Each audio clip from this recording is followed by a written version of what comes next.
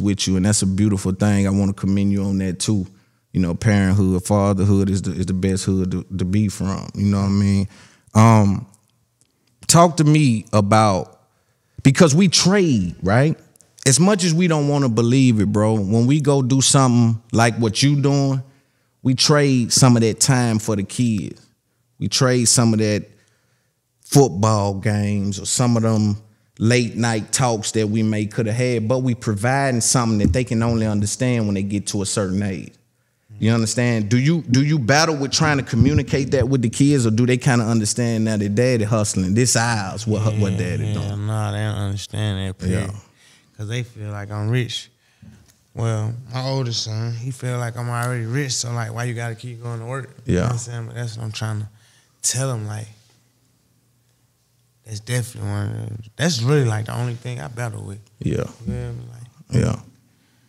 Time. You know what I'm saying? Like, for my kids, like, okay, I want to be doing this so I can give my kids a better life and shit. But if I don't be doing this, we ain't going to be able to. So it's like a gift and the curse. It's like one or the other. And then it's like, shit, I'd rather take the other.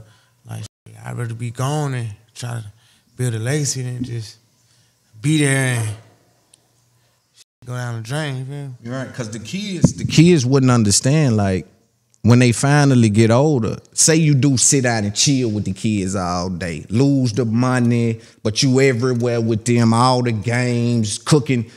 When they get old, they gonna say, yo, you were bullshit. Yeah, you should. Yeah, you would have got the money. What were you? You were chilling? Like, we could have done that later.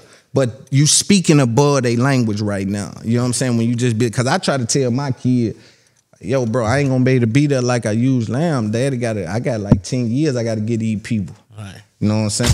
Hey, it's your boy Looney from its-up-there-podcast.